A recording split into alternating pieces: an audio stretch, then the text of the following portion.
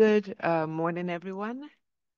Good morning, representatives of the state, representatives of civil society. My name is Roberta Clark, and I'm the chair of the commission. And I want to welcome everyone to our 22nd hearing number 22, in this 191st period of sessions. The title of this hearing is Situation of Haitians in Human Mobility in Jamaica. It's a session that will last 90 minutes, and it was requested by an organization with the very poetic title of Freedom Imaginaries. And we have representatives of civil society here with us, and we also have representatives of the state. Welcome, and happy to have you here. How are we going to organize our time? Civil society will have 20 minutes to make your presentation. The state has 20 minutes as well. The commission has up to 20 minutes to ask questions or make comments, and maybe we won't use all of those 20 minutes, and then we go back to civil society for 12 minutes for you and 12 minutes for the state. The objective of this hearing is to provide the commission with up-to-date information about the situation of Haitians in mobility in Jamaica, with a focus on Haitian asylum seekers deprived of liberty in conditions which has been characterized as inhumane, and Haitian children in state facilities separated from their parents. The hearing also seeks to call on the state to work with the Caribbean community, according to the background, to establish a rights-based regional framework for the protection of Haitians in mobility. I want to just say with me here at the table, to my furthest right is Commissioner Arif Bulkan, who is the country rapporteur for Jamaica. Next to him is Executive Secretary Tanya Renon, and to my left, um, Commissioner Andre Pochak, who also is the rapporteur for the rights of people in human mobility. And so with that, I open the session and invite civil society representatives of Freedom Imaginaries to make their presentation. Thank you, Commissioner. Good morning, Commissioners, state representatives, members of civil society. I am Melania Lane, founder and international human rights lawyer of Freedom Imaginaries. I am joined by Gabrielle Apollon in person, and she will introduce herself. And on Zoom, we have Myrta Desulme, the president of the Haiti Jamaica Society, and Marcus Goff, attorney at law at Goff Law. We are honored to participate in this hearing on the situation of Haitians in human mobility in Jamaica, and the urgency of this hearing cannot be overstated. Amid the devastating crisis in Haiti, there has been an increase in flows of vulnerable Haitian migrants and asylum seekers to Jamaica. In response, Jamaica has initiated an escalating cycle of migration-related torture and abuse involving practices such as criminalization, arbitrary detentions in deplorable conditions, family separations, and collective expulsions without due process or an individualized assessment of protection needs, which is to say, an assessment of their risk of persecution upon return to Haiti. The situation of Haitian children and families is particularly devastating, with Haitian parents and breastfeeding mothers being detained and separated from their young children or expelled from Jamaica with children left behind. But much of what is happening is still below the radar, beyond international scrutiny. There is no publicly available data or information on asylum seekers and migrants in Jamaica and their protection needs, or the extent to which Jamaica's emerging policies and practices are impacting human rights. And it is in this context that the objective of this hearing is to provide testimony and to share our findings on what is, in effect, Jamaica's zero-tolerance policy towards Haitian asylum seekers and migrants. We will end with recommendations for a rights-based regional framework and mechanism for the protection of Haitians in mobility. But before we start, we want to situate the discussion, and we invite Gabrielle Apollon to provide a brief overview of the context of Haitians in mobility in the region. Thank you very much, Melanie. And good morning. I direct the Haitian Immigrant Rights Project at NYU School of Law's Global Justice Clinic. I coordinate a coalition of Haitian migrant rights leaders called the Hemispheric Network for Haitian Migrants' Rights, and we have members based in 14 countries throughout the hemisphere. Our network members are based in source, transit, and destination countries for Haitian migrants, including Haiti, the Dominican Republic, Jamaica, Bahamas, and Barbados. And as Melanie mentioned, Melanie's going to speak today and a number of our colleagues about the conditions that Haitian migrants are facing in Jamaica. But prior to that, we wanted to contextualize the situation with what's occurring in the region more broadly. And in Haiti, over the past several years, the violence and insecurity wrought by armed groups has terrorized Haiti's population and displaced them both internally and across borders. Currently, over 700,000 people have been internally displaced due to the violence. And as we speak, there's a suspension of flights from the US to Haiti for 30 days due to the fact that numerous planes were shot at in the international airport in Port-au-Prince earlier this week. And as legal pathways and protections available to Haitians have remained minimal in the face of rising violence in Haiti, Haitian people have sought safety and fled by any means necessary to wherever they can, which has meant new migratory routes and destination countries that have developed, both in the Caribbean and throughout South America. Haitian migration has become a hemisphere-wide phenomenon. But instead of being recognized as vulnerable citizens fleeing their country and attempting to seek refuge, Haitian nationals are often summarily expelled or deported. And any country that is forcibly returning Haitians at this time is doing so in the face of UNHCR's non-return advisory, which has been in place for 2 years and states that there should be no forced returns to Haiti due to the conditions there. And yet, these deportations continue from Jamaica, from the Bahamas, Turks and Caicos, the US, and the Dominican Republic. And yes, last year alone, the Dominican Republic deported over 250,000 people to Haiti. And not only are these deportations continuing, likely in violation of states' non-refoulement obligations, but there is blatant disregard by many states in the region for a myriad of rights that Haitians in mobility have, rights that are enshrined in international law, the right to seek asylum, the right of non-discrimination, the prohibition against arbitrary detention, to name a few. And we do think it's important to highlight what's currently happening in the Dominican Republic in this context, particularly because of the dangerous precedent that it can set for other countries in the region. Collective expulsions are prohibited under international law, and yet the Dominican Republic has unabashedly claimed mass deportations as its official policy.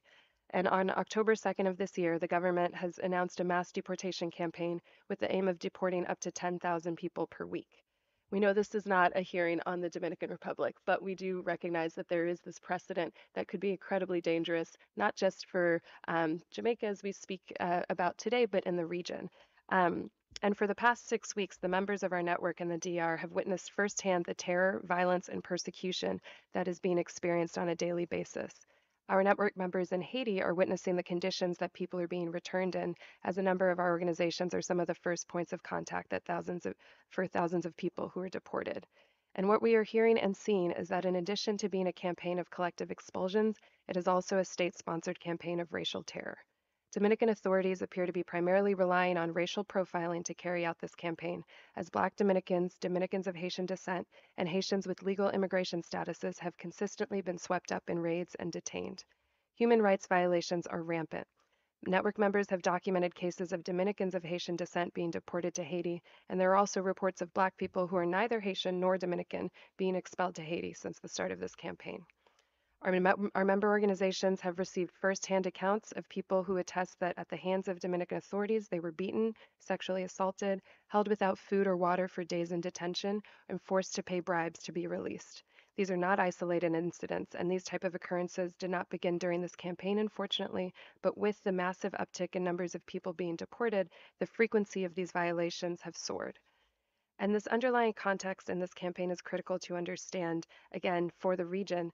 But I just want to note, prior to pivoting back to the region, the government announced that they far surpassed their goal of deporting 10,000 Haitians per week.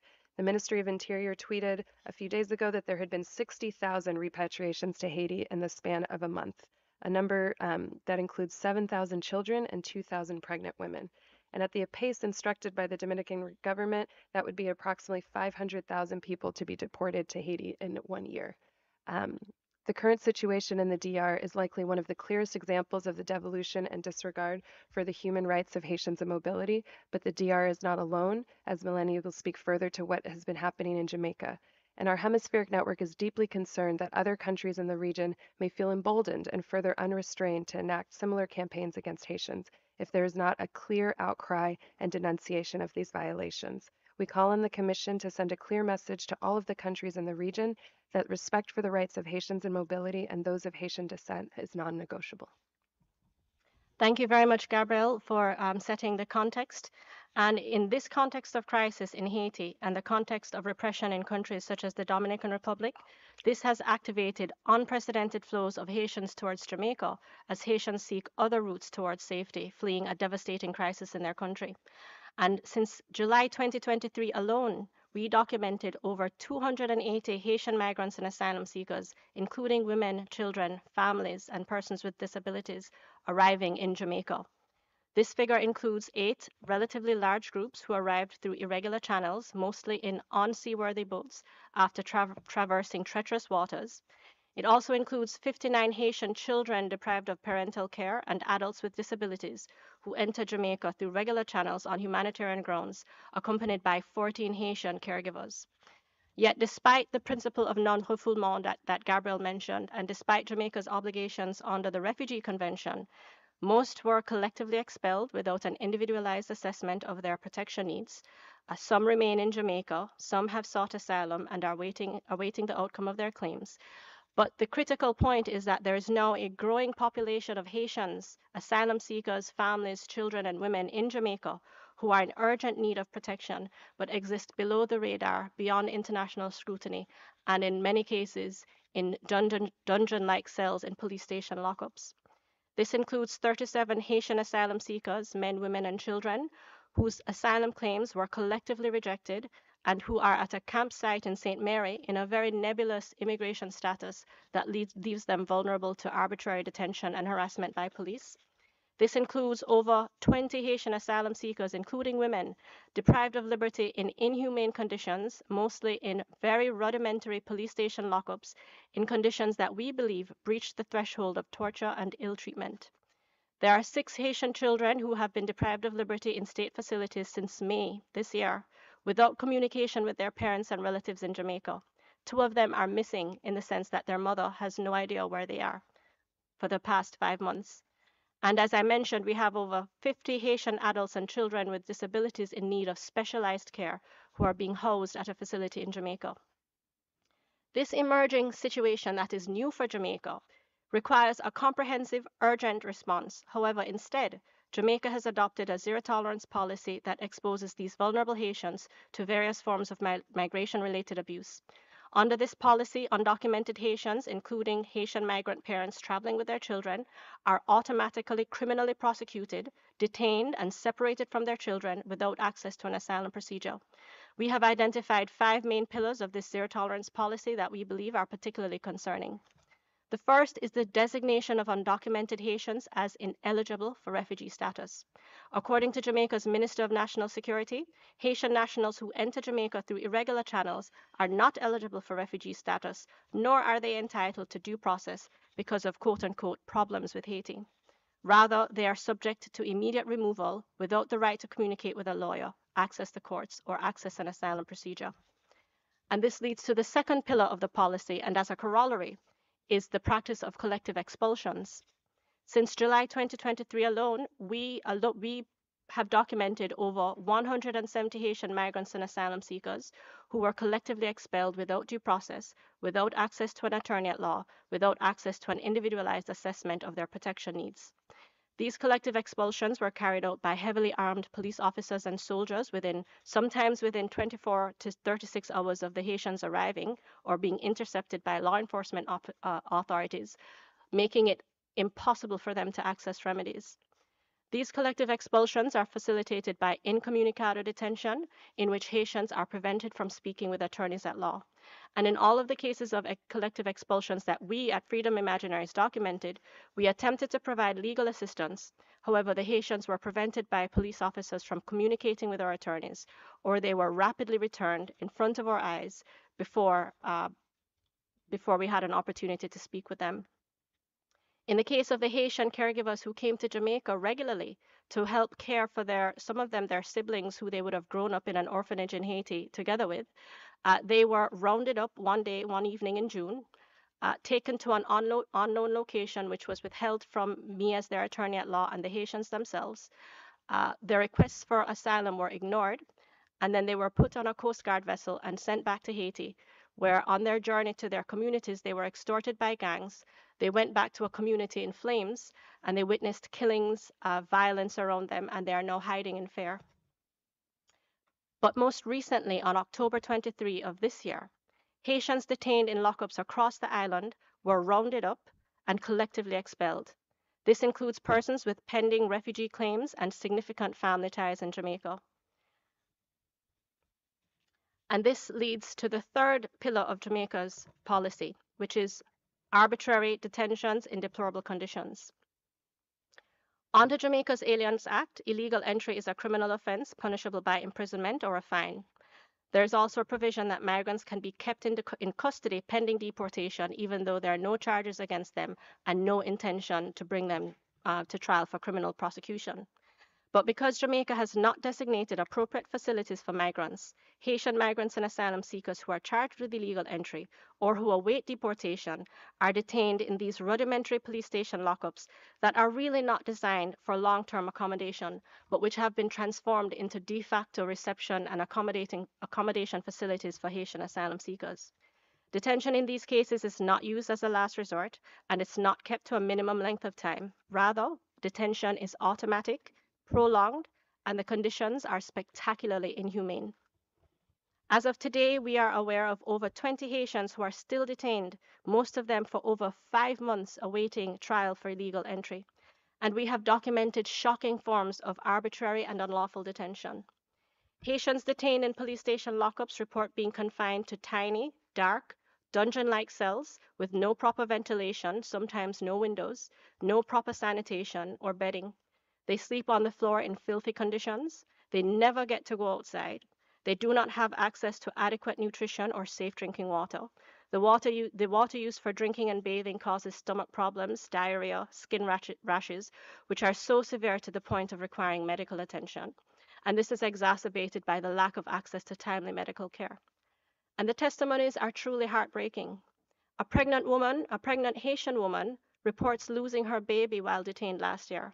A pregnant Haitian woman detained at the Bridgeport Police Station lockup in December 2023 was denied access to medical attention despite complaining about stomach pains. In October 2023, 2 Haitian asylum-seeking women were detained in a condemned cell at the Santa Cruz Police Station lockup in St. Elizabeth. The lockup had been closed after being deemed uninhabitable, but the Haitian women were nonetheless kept in the cell block where they slept on the floor and bathed in public view. A Haitian woman who was detained at the Four Paths Police Station lockup in Clarendon for over 3 months describes a rat-infested cell where rats brushed past her while she slept on the floor. She suffered excruciating pain from engorged breasts on account of being separated from her breastfeeding baby. There was no safe drinking water at the lockup, and so she had to rely on visitors bringing water or not drink water at all. She suffered from high blood pressure but struggled to take prescribed medications because they had to be taken with a meal, and meals at the lockup are insufficient and inadequate. 2 Haitian men held in administrative detention without charge at the St. Anne's Bay Police Station lockup in March and April last year were brutally beaten and burned with fire by fellow inmates without protection and without access to medical treatment. Haitians at the Manchonil Police Station lockup and the Castle Police Station lockup in Portland since May 2024 report unsanitary conditions, with some of them having to defecate in plastic bags in their cells. We have found a number of Haitians languishing in police station lockups, as I said, without charge, pending deportation, which we believe is a particularly serious form of arbitrary detention that leads to impermissible risks of torture and ill treatment. And we had mentioned another pattern of incommunicado detention in which Haitians are explicitly prevented from speaking with attorneys at law, and we believe this is to facilitate their rapid expulsion without the intervention of the courts. And we have noted prolonged detention without charge. But perhaps the situation that is most troubling and that shocks the conscience is the issue of family separations, because the sanctity of family unity in Jamaican society under international law and under the Constitution is non-controversial. Over the past year, we observed several cases of parent-child separation. This includes Haitians living in Jamaica undisturbed for years with their Jamaican Haitian families who are ripped away from their children and partners, thrown in dungeon-like cells, and held in incommunicado detention for a period of time. As I mentioned, there are currently 6 children in children's homes, Haitian asylum-seeking children, including 2 unaccompanied minors, and these children have been separated from their parents for over 5 months. They have not visited or communicated with their parents and relatives outside of court for over 5 months. And the parent-child separation is having such a devastating impact that one has resorted to self-harm. This is compounded by allegations of abuse at these state facilities, which have gone unresponded to. The situation of Mary, not her real name, is particularly disturbing. Mary has been separated from her two children for over 5 months, and she does not know the location of her children. Mary fled violence in Haiti and arrived in Jamaica with her family in May. Soon after her arrival, she was arrested for illegal entry.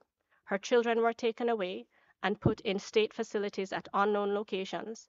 And when she recently, this week, went to the family court out of desperation to search for her children, she was arrested once, she was detained once again, placed in a police station lockup, and now she faces imminent deportation despite her pending asylum claim. This context of abuse affecting Haitian asylum seekers in Jamaica is facilitated by a structural context in which Jamaica does not have refugee laws. Jamaica does not have an effective asylum procedure for the individualized assessment of protection needs, and Jamaica does not have a designated facility for migrants and asylum seekers while their asylum claims are pending. There are also administrative and other obstacles such as the language barrier, which makes it difficult and almost impossible for Haitians to seek remedies. And so I see I have 1 minute left, and so I would like to conclude with some practical, urgent recommendations for both Jamaica, the Commission, and the Caribbean community. It is well established and proven that draconian approaches to mobility simply don't work. They just push vulnerable migrants to dangerous routes that put their lives at risk. And so, given the complexity of the issue and the devastating implications for human rights, we call upon the international community, Jamaica, and the Caribbean community to adopt precautionary measures to safeguard the rights of Haitians in mobility in Jamaica and the region. We are calling for an independent investigation and an international investigative mission into the human rights impacts of Jamaica's treatment of Haitian migrants and asylum seekers. We are calling for Jamaica to work with CARICOM, the international community, and multi-stakeholder groups to establish a rights-based regional framework for the protection of Haitians in mobility. This must include a regional interagency coordinating platform to implement humanitarian, protection, and socioeconomic integration activities to assist the situation of Haitians in mobility. And we're calling on CARICOM to establish a common asylum procedure and policies at the regional level to ensure protection of Haitians in mobility. Thank you.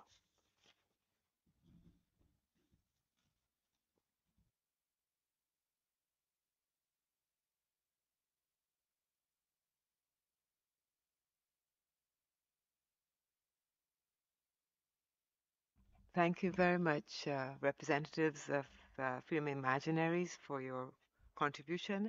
And now I turn over to the state, to the Deputy Chief of Mission, Ms. Delita McCullum, for your intervention. Thank you very much, Madam President, Commissioner Roberta Clark, Commissioner Arif Volkan, Commissioner Andrea Pochak, and Executive Secretary Brennan. All protocols observed. Good morning, civil society. Good morning. At this 191st session of the Inter-American Commission on Human Rights hearing concerning the human rights situation of Haitians in mobility in Jamaica, I take this opportunity to read this statement on behalf of the government of Jamaica. The government of Jamaica acknowledges the request for a thematic hearing on the human rights situation of Haitians in mobility within Jamaica, submitted for the ICHR's 191st period of sessions. As a state party to the American Convention on Human Rights and other international human rights instruments, Jamaica reaffirms its dedication to protection and promotion of human rights, not only for its own citizens, but for all individuals within its borders. This commitment is underscored by Jamaica's robust legal framework, which includes constitutional human rights guarantees, our participation in the ICHR hearing today, and our long-standing engagement with other mechanisms of the Organization of American States. The recent surge in arrivals of Haitian nationals, most, if not all, of whom have entered Jamaica through irregular and illegal channels, presents significant operational and logistical challenges for our country. Jamaica, as a small island developing state, faces limited financial and human resources, as well as capacity constraints, and it is important that this context be properly considered when discussing Jamaica's ability to provide support to our Asian neighbors in these difficult times. Amidst these constraints, Jamaica's response is and continues to be firmly committed to protecting human rights as we navigate the complexities of this situation. We also note that the state has been given limited timelines to respond to serious allegations concerning the conduct of the state and its officials. We urge the Commission to adopt a fair and balanced approach to all matters presented for its consideration. In response to issues raised in the request for this hearing, Jamaica would like to clarify its actions and its immigration procedures while outlining the measures the state is taking to protect vulnerable persons and ensure access to justice for all. The allegations of collective expulsion. In the hearing request, it is alleged that Jamaica operates a de facto tolerance policy against Haitian migrants, leading to mistreatment, including arbitrary detention and collective expulsions. Jamaica categorically rejects this allegation and states that it has no policy in place that targets Haitians or any other group for mistreatment. Instead, Jamaica's approach to managing the increasing flow of illegal migrants is based on a full commitment to providing the necessary humanitarian support, subject only to capacity constraints, including the lack of financial resources and the duty to protect national security interests. Jamaica faces a unique challenge as a transit country for Haitian nationals.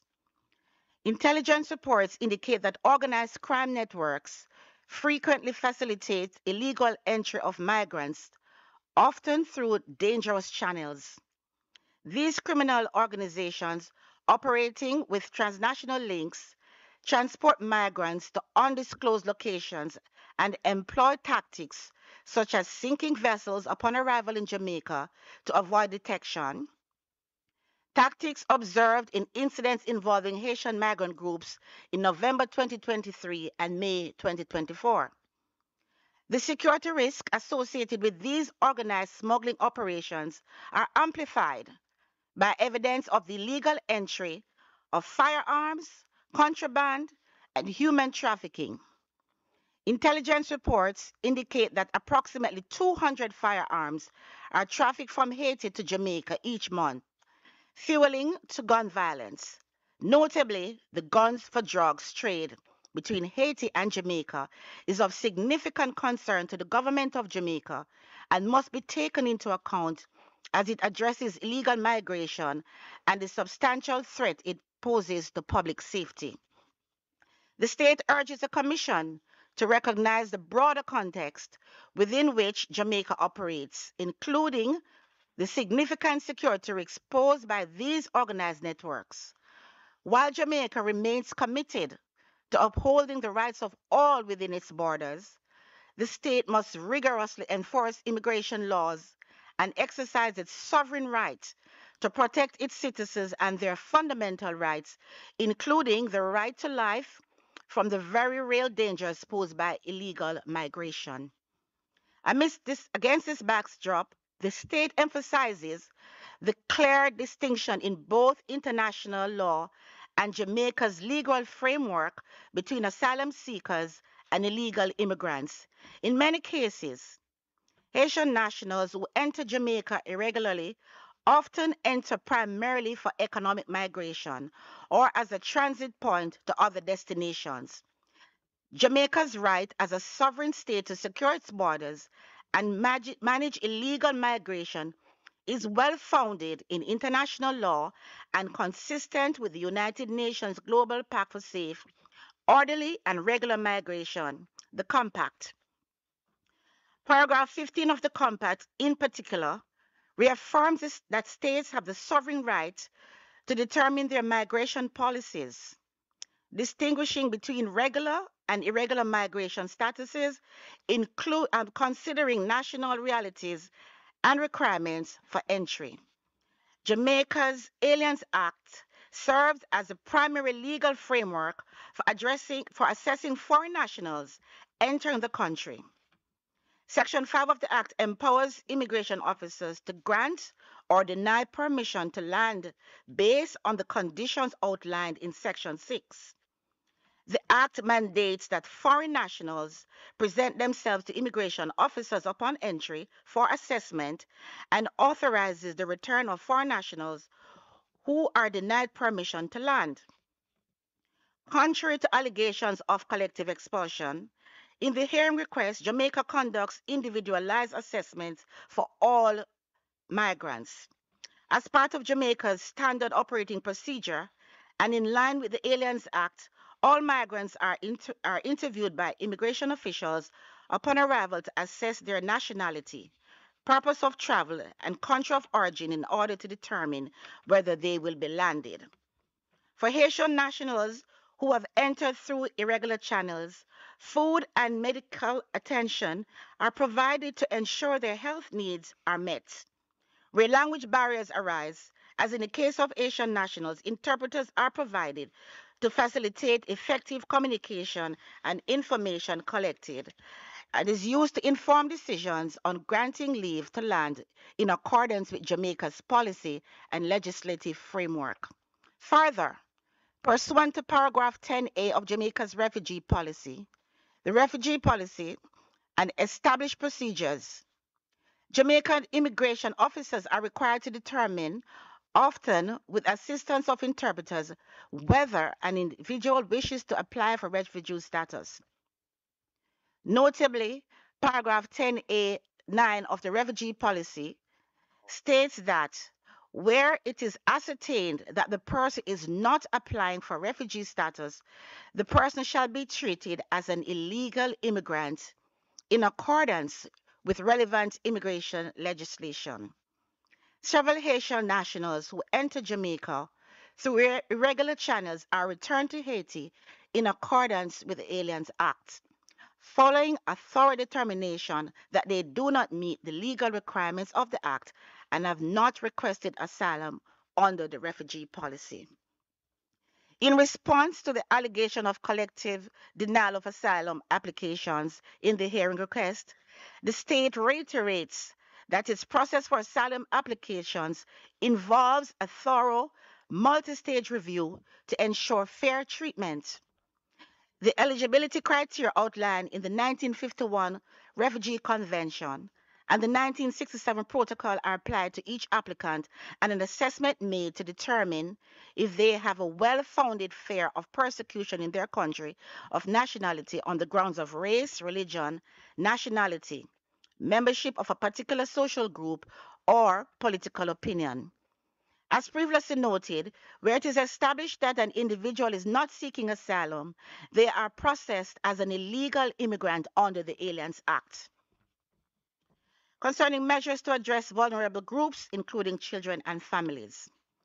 Jamaica is particularly attentive to the needs of vulnerable groups, especially children and families, in compliance with international human rights and standards, such as the UN Convention on the Rights of the Child, CRC. In cases where children of Asian migrants are involved, the Child Protection and Family Services Agency, CPFSA, assesses each case to determine appropriate placement, ensuring that children are not housed in adult detention facilities.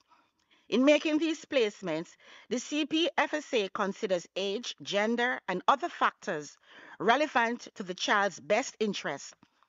All placements are subject to judicial review, which adds another layer of protection consistent with Jamaica's Child Care and Protection Act and international child protection standards. Jamaica emphasizes that all child migrants receive equitable treatment without punitive measures applied to their status. The States assures the Commission that all the concerns raised regarding Haitian children in state facilities have been referred to Child Protection and Family Services Agency and the Office of the Children's Advocate. The Child Care and Protection Act of 2004 enshrines protection against abuse and ensures welfare of the children in state care. The CPFSA investigated several of the allegations raised in the request concerning Asian children, including conducting interviews with them using interpreters to ensure clear and accurate communication. Following these investigations, staff implemented an effective system to address concerns. Furthermore, the CPFSA's report indicates that the children involved are now adjusting well to the facility environment. The CPFSA and the OCA, in accordance with their mandates, will continue to closely monitor and address this situation. Earlier this year, the state also made the necessary arrangements for the secure transfer of 59 Haitian orphans living with disabilities from Haiti to Jamaica. They are currently housed in facilities managed by mustard seed communities. These efforts demonstrate the state's commitment to ensuring the protection of vulnerable groups. Concerning access to legal remedies and procedural safeguards for Haitian migrants, the state notes and emphatically denies the concerning allegations in the hearing request regarding absence of legal remedies, denial of due process rights, and limited access to counsel for Haitian nationals in Jamaica. The state affirms that legal representation is available to all individuals in custody under Jamaican law. The state is aware of logistical challenges that may arise in facilitating council visit to holding facilities and remains committed to addressing them to the best of its ability within the constraints of available resources and security requirements. The state reaffirms that access to counsel is provided to persons in custody, though it may require coordination based on facility capacity and security protocols. Jamaica's security authorities continue to make reasonable and appropriate accommodations, ensuring that the legal rights of those in custody are respected. Jamaica's judicial system provides effective legal remedies for all within its jurisdiction, including Haitian nationals. Several Haitian nationals who have entered the country legally have initiated constitutional claims before the Supreme Court seeking various declarations concerning, inter alia, the treatment of Haitian migrants. Notably, the Supreme Court has already issued favorable rulings for Haitian nationals, demonstrating the independence and impartiality of Jamaica's courts, which are well equipped to address these matters in the interest of justice. The state underscores that anyone within its physical jurisdiction, irrespective of nationality, immigration, or refugee status, may apply to the Supreme Court of Jamaica for constitutional and fundamental rights protection. The state also acknowledges that language support remains a challenge, particularly for Haitian Creole speakers, and invites assistance from international partners, including the Commission, to improve access to interpreters and enhance communication. Challenges in providing sustainable shelter and detention facilities. The state notes the concerns raised in the hearing request regarding detention conditions. Jamaica faces significant challenges in sustainable accommodating Haitian nationals in circumstances where there has been a recent influx of illegal migrants. The state's current detention and shelter facilities have reached capacity, but the state continues to provide dedicated support, including shelter, food, and security. Recently, the Ministry of National Security successfully negotiated temporary use of a facility operated by the Ministry of Labor and Social Security known as Camp Cape Clare in the parish of St. Mary. This facility currently shelters approximately 43 Asian nationals, including a group of 37 asylum seekers. Despite the strain on resources, Jamaica continues to treat Asian migrants humanely with the same dignity afforded to all individuals. The state recognizes areas needing improvement and calls on the Commission and other international partners to assist. In line with its commitment to promoting human rights, Jamaica launched Project ROC Rebuild, Overall, and Construct to improve detention facility conditions. This initiative, led by the Ministry of National Security in collaboration with the National Housing Trust and the Jamaica Social Investment Fund, aims to provide more humane and adequate accommodation for persons in custody. Concerning regional cooperation and commitment to international obligations, as a CARICOM member, Jamaica supports a collaborative regional approach to migration issues, particularly Haitian mobility. As part of Jamaica's commitment to Haitian stability, the government also deployed security forces to support a multinational security support mission to Haiti pursuant to United Nations Security Council Resolution 2699 adopted on October 2, 2023 to reestablish security in Haiti. This mission is essential to Haiti's security and countering the increasingly violent actions taken by armed groups and criminal networks, and by extension to the region's stability. Jamaica invites the Commission to consider these ongoing efforts, as well as the state efforts in improving the welfare of all Haitian migrants in Jamaica. While Jamaica is committed to enhancing protections, we emphasize that meaningful support, including funding and technical assistance, is critical to implementing the ambitious recommendations in the hearing request. Jamaica urges the Commission to consider these constraints and to bring to the attention of other states through its annual report to the OAS General Assembly the complexity of the situation and the urgent need for international assistance. In closing, Jamaica remains open to further dialogue with international partners to build its capacity for managing irregular migration flows effectively. We underscore that a coordinated, multi state approach is essential, as Jamaica cannot address this complex challenge on its own.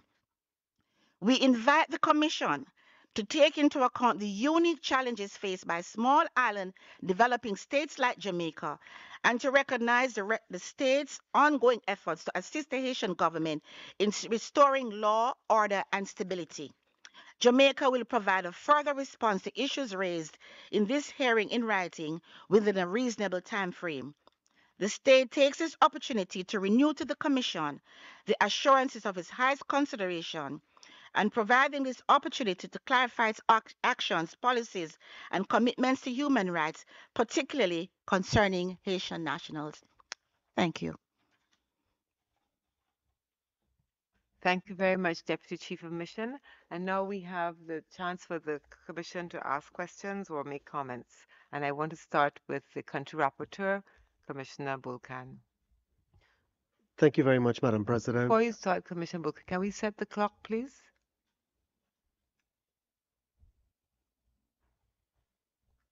Okay. Please proceed. Thank you, Madam President. 12 minutes. Thank you, Madam President.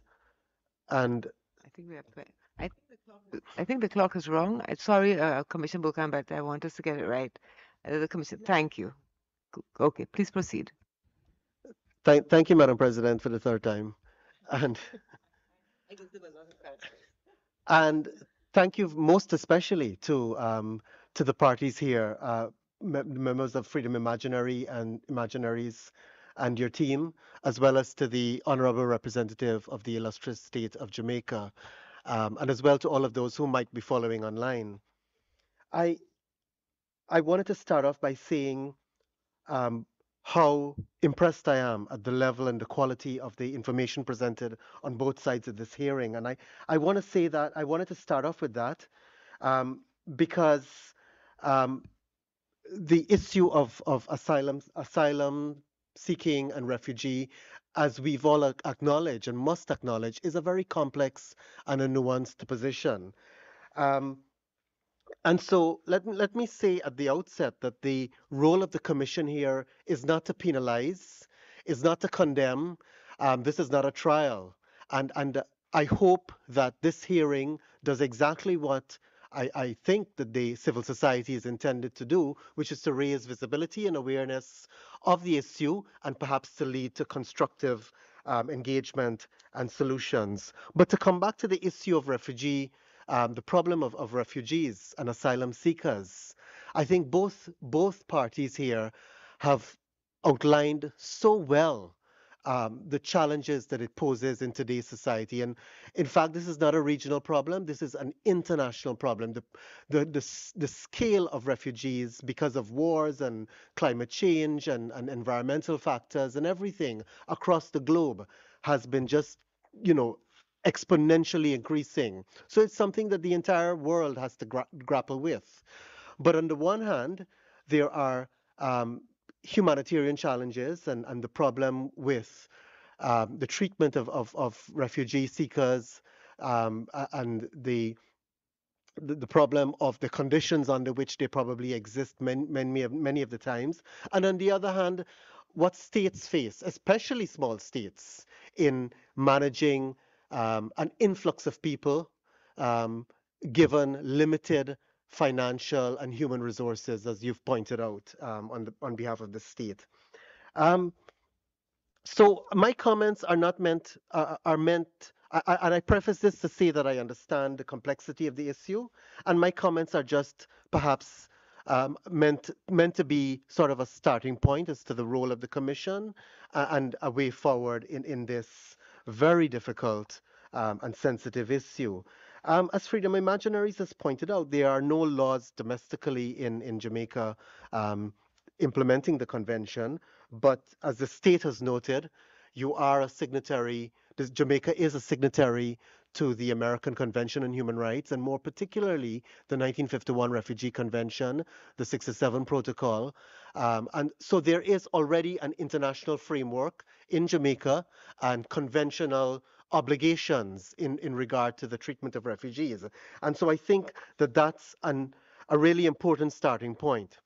Now, while I note the challenges faced by Jamaica, and you've pointed them out so well in terms of the financial and human constraints, the influx of Haitians since the conditions in that country have deteriorated, um, and as well the security concerns. I wanted to note in particular that some of the guiding principles of refugee protection on the international law and highlight some of them, just as a framework for us to think about going forward. And noting as well that while Jamaica has some reservations to the convention, none really touch upon some of these principles. And I want to highlight, for instance, the principle of non-discrimination. And that's particularly because, as you've mentioned, the stigma that has surrounded Haitians across the region, um, the principle of non-discrimination that no group of people or class of people should be discriminated because they're black or because they belong to some kind of social status or social group. Now, that's an important principle in human rights law, but it's also reinforced under the 51 Convention. Um, More particularly, Article 31 of the Refugee Convention, non-penalization. And this is so critical. The international community has said, has agreed that no penalties are going to be imposed on refugee seekers because of the way that they enter territories if they breach laws. I think that's something that we have to be mindful of because often refugees have to come in by all sorts of irregular routes because of the way in which, in their own home countries, the way in which they are constrained. Now, we've already heard about the limited avenues for leaving. So that's something we have to bear in mind, Article 31. And then as well, one of the most important principles of refugee law, non-refoulement. The fact that states can't return or expel refugee seekers because where they face the dangers of retaliation or threats to their life. These are some guiding principles for us. And so while I acknowledge that the state of Jamaica does have legitimate security concerns, does have legitimate financial and human concerns. At the same time, we've heard some very difficult testimonies from civil society, difficult testimonies of the conditions under which Haitians have been operating, let's face it, for more than 200 years, um, but ramped up in recent times. Um, we've heard of and this is not to prejudge anything, but we've heard of testimonies of the way that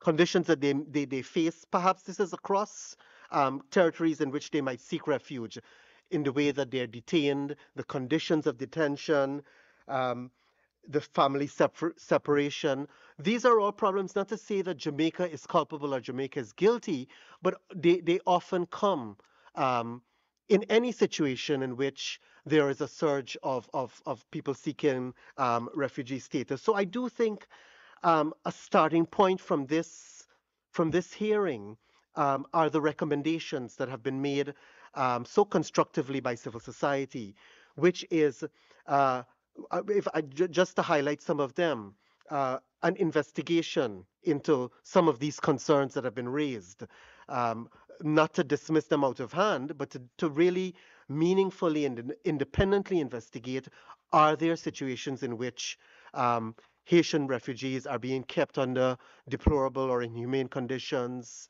in which there might be the threat of expulsion without following some of these guidelines in international refugee law. But as well, the need for an integrated response, that Jamaica is not is not um, literally it is an island, but it's not an island in this figuratively, that there are many countries in the region, CARICOM,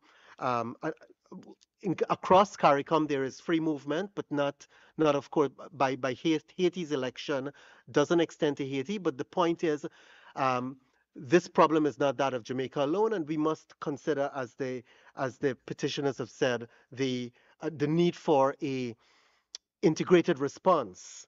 And underlying all of this is that humanitarian concerns must be taken seriously and addressed, because at the end of the day, the most vulnerable must be treated with dignity and with care. And so I want to end, I forgive me, Madam President, for taking so long, but I want to end by simply saying that I do recognize the problems on both sides. I do endorse the statement that Jamaica has a robust, independent judicial system, and as well a strong constitutional framework in terms of human rights. And so there has been a lot that has been positively acknowledged on the side of the state, and I think that is a wonderful starting point for us to go forward in terms of dialogue, to take the concerns of civil society seriously, and to investigate independently as they've asked for, but as well to recognize that Jamaica is not alone in this, and that they need a coordinated CARICOM response, perhaps, um, which would include help for the financial costs of some of this. And in all of this, ultimately, the Commission has a role to play in terms of facilitating technical expertise and advice. I thank you very much to Freedom Imaginary for raising the profile of this problem, and for the state for its very constructive response. Thank you, Madam President. Thank you, Country Rapporteur Bulkan. And I turn over to Commissioner Bulchak, who is the rapporteur, as I remind you, of rights of people and human mobility. Thank you very much. Good morning to everybody. I will speak in Spanish, sorry, because we have less time.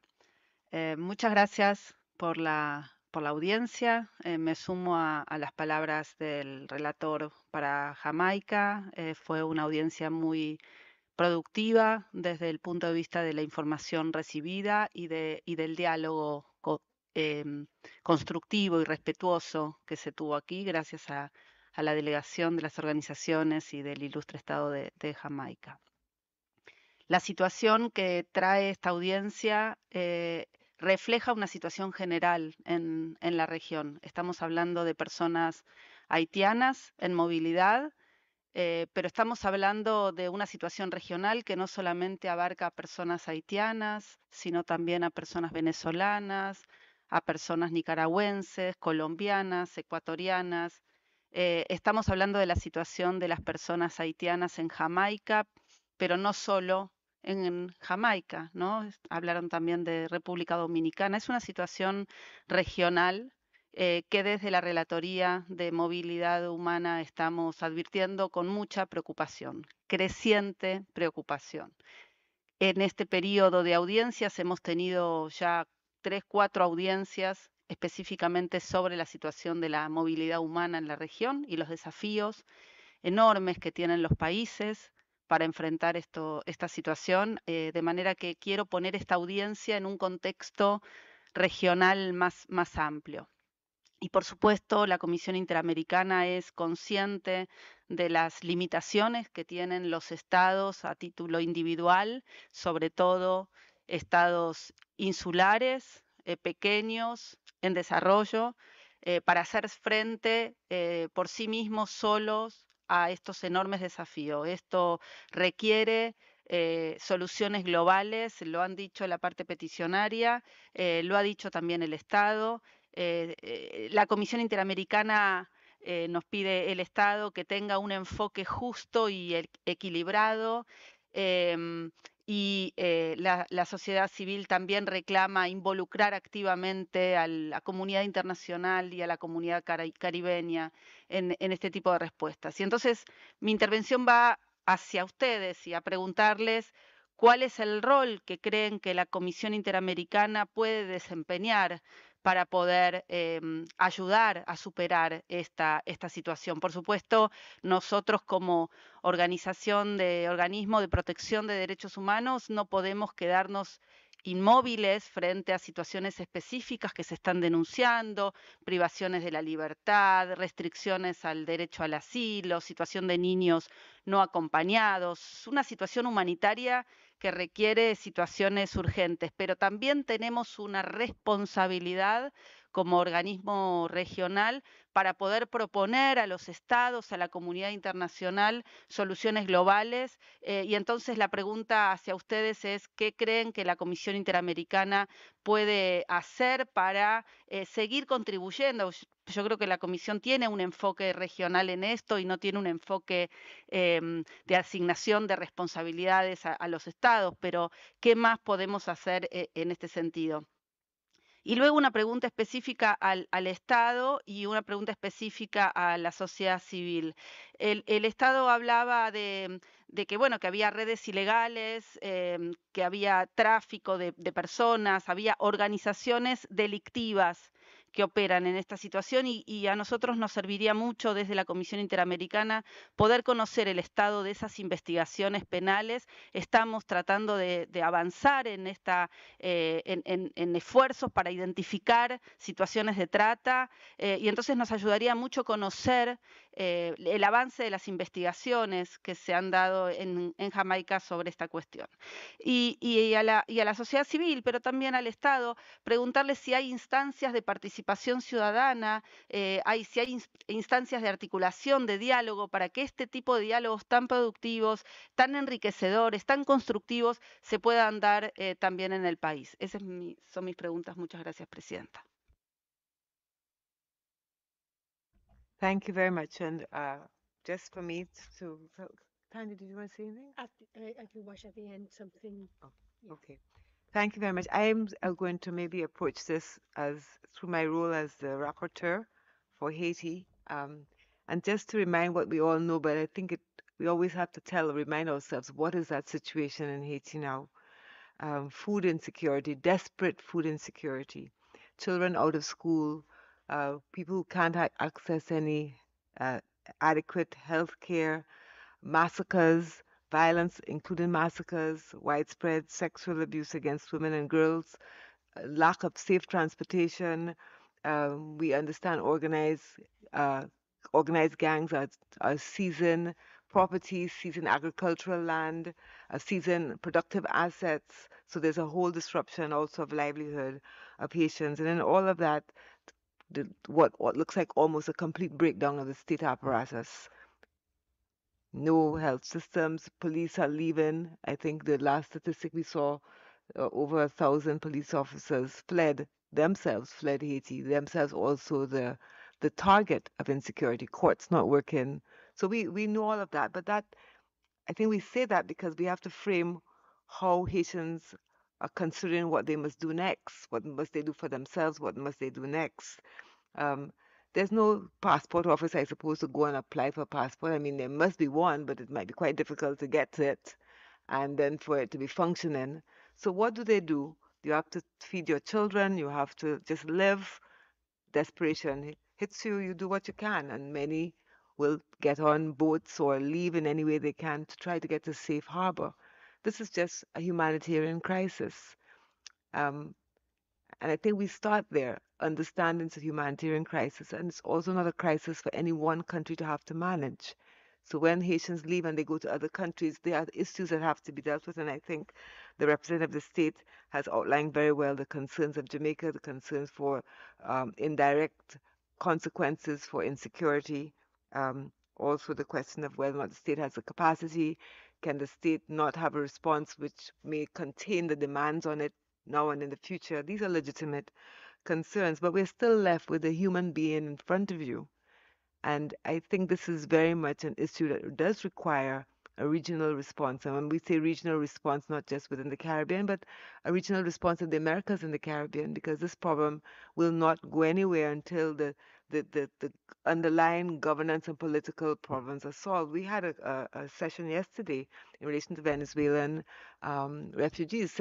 Nearly 8 million Venezuelans have left Venezuela. How do you solve that when the country remains in political and social economic turmoil? Similarly, in Haiti. So we have to be thinking of addressing the consequences of irregular movement, but we also, of course, have to be thinking about the causes of that, and that's a political solution that is required. And here I also want to recognize that Jamaica has played quite a part in trying to find that, to contribute to that political solution, along with other member states in the configuration of the Transitional Presidential Council. But look at the news over the last week in relation to that Transitional Presidential Council. So this is an ongoing and deepening political crisis. I'm saying everything that we know already, so it may sound a bit trite, but just to maybe re-emphasize two things. One, the complexity, but also the humanity of the situation. Something that we all have to grapple with and think about. How do we manage this complex and complicated reality? I want to ask the representative of the state of Jamaica, because I'm really troubled by the question of children's separation, family separation, and I, you've given a number of of of examples of how the state is trying to manage detention centers, detention conditions, um, care of children in facilities. Um, It seems to me that the question of child separation might be one that could be solved. It doesn't seem to be that many children. Maybe Freedom Imaginaries, you can remind us how many children are separated from their families in Jamaica. Could that be could that be one area that can be resolved? That children should be with parents, children should be in familial settings if their families are in Jamaica. Is there a possibility of thinking about a solution quite soon to the question of separation of children from their families and from their parents? What could be the way forward on that? And in relation to the other questions asked by my fellow commissioners, I won't repeat those because I also share those concerns. So with that, Tanya, you have something to say. Yes, I have 10 seconds just to thank everyone for being here. And we heard a huge gap of information between what we heard from civil society and we heard from the state. And that is a thing that usually happens in such crises that we are living here. The Commission has been releasing some resolutions regarding solidarity with Haiti, especially the migration. Um, in 2022, we released a resolution on that matter, and we released in 2023 a report on Haiti, and it was very specific regarding migration. But this is a dialogue. This is the Inter-American dialogue too. Hearings are so helpful to raise awareness, but also to talk in the best terms with civil society and member states. So I wonder if there is a possibility that the Jamaican government could invite the Commission to visit the facilities. not to say how good or how bad are they, but also to open the door to technical cooperation and to um, talk about how other countries should also get into the conversation, because when we talk with Dominican Republic about the migration, we face similar situations about the massiveness of migration. When we talk to other small countries in the Caribbean, we face the challenges and we recognize the challenges of small administrations and small countries receiving massive number of people.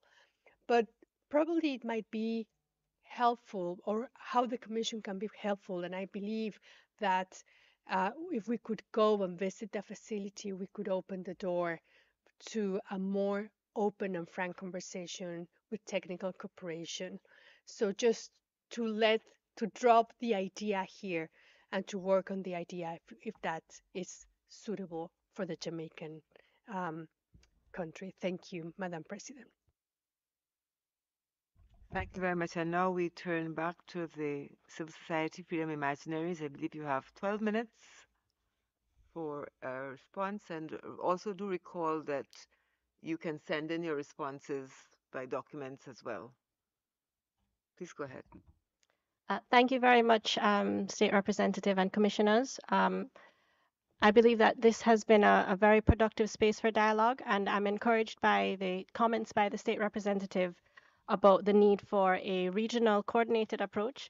And I believe that this is perhaps a point of consensus upon which we can rapidly develop shared ideas and understandings about how to move forward.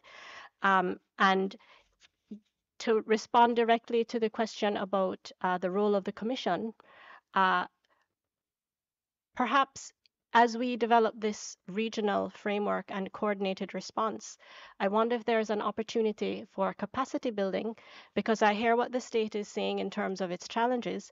And what I interpret that as, from my perspective, is a challenge in terms of dealing with mixed migratory flows, in which the state has security concerns, and civil society has concerns about human rights issues for vulnerable populations. And so the question is how to screen these mixed migratory flows to ensure that persons with legitimate asylum claims and persons in situations of vulnerability, such as women, children, unaccompanied minors, asylum seekers, and victims of human trafficking, aren't collectively treated in a way that returns them to a place where they face persecution or in a context in which they're denied the urgent protection that they need. And so in this context, in responding to these mixed migratory flows and security concerns, our position is that families should never be separated, children should never spend a day in police station lockups, and criminalization and detention should not be automatic, but rather it should be a measure of last resort. And so I would ask if there could be an opportunity for training of frontline persons, immigration officers, the persons doing the screening and the persons executing how Jamaica responds to these flows, train them in those individualized screenings and assessments. Another point of intervention is the site visit to look at what is happening on the ground, because one of the things that occurred to us, for example, is that perhaps policymakers in Kingston may not be aware of what is happening in lockups in remote facilities, because these facilities really are remote. For me to get there, I have to travel over 4 hours on very bad roads. These are not places I would have ever visited outside of this work. And so I wonder how much of the problem is that the conditions in these facilities or the day-to-day operations aren't being monitored. And so I wonder if there's an opportunity for oversight, both at the international level through an international mission, but also through domestic authorities as well. I note the comments about the limited capacity of Jamaica and the capacity constraints in terms of dealing with the influx of flows of Haitian migrants and asylum seekers to Jamaica. And I think this underscores the need for this regional framework of shared responsibility and international solidarity, so that there is a response that is, equitable and there's burden sharing across countries. And on the question of economic migrants, My understanding of the situation from dealing with many Haitians who arrive, my understanding is that they're not economic migrants, but rather persons fleeing persecution. I would like to invite Gabriel Apollon to speak about this question of economic migrants and the context in Haiti. Gabriel?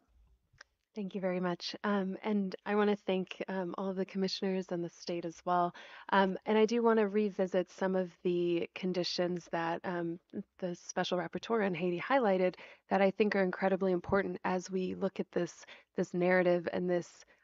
Sadly, as Rapporteur Bocan had mentioned, this long history of um, identifying Haitians as economic migrants or identifying them as frankly not meriting the protections that other migrants in the region and historically have received. And that I think there's a number of reasons behind that. But Special Rapporteur Clark highlighted the massacres that have recently occurred. We also have, as I mentioned, just a myriad of rights violations. I will mention, in 2023, Haiti had more civilian deaths than the Ukraine in 8 months of 2023 than the entire year of the Ukraine. So I just highlight that to show the severity of the violations, the murders, the things that people are fleeing. And I think that's incredibly important because unfortunately it is not only this state but many states in the region that have sought to continue to put Haitians in this block of economic migrants when it does not fit the conditions on the ground, when it does not fit the realities that are in Haiti currently. I'm happy to share more after you continue. Thank you, Gabriel. And those are our observations. I'm happy to respond to any further questions. Thank you. I did. Thank you very much. Representative Civil Society, over to you, Deputy Chief. Thank you very much, Madam President Roberta Clark. Just to say thanks again for this opportunity to have this very meaningful exchange this morning. I think all sides can agree that it was very, very fruitful and it certainly speaks to a positive way forward. On behalf of the Jamaican government, I just want to reassure that we have taken the concerns raised seriously. We have responded, and any additional concerns that have been raised this morning will be responded to in writing, as stated in my statement this morning. So thank you very much. Thank you, Ramos.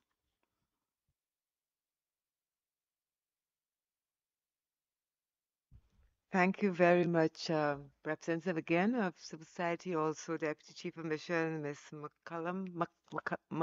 McCullum. I'm getting a little tight tongue this morning. I need some more coffee. Um, it's a it's an ongoing issue, and we no doubt we'll be talking about it more and more and more. But I think if we can, as from the point of view of the Commission, support um, the the dialogue between the state and between civil society organizations, and maybe in a triangular way also with Haitian civil society organizations about how to manage the movement of people across borders looking for safety, security, livelihood, just for food. I think this is the role of the Commission, and it's not just with Jamaica. Executive Secretary, it's a number of countries around Haiti that are also experiencing the movement of Haitians, as I said, seeking safety and freedom and food. So with that, I want to thank everyone for your, I always end it this way because I feel it like this way, for your trust in the Commission. And in trusting the Commission, you are actually also supporting the Commission's mandate. And we hope that we can, well, not we hope, we will do our part to contribute to the promotion and protection of the rights of people in movement, human mobility. Thank you very much, and I now bring the hearing to a close.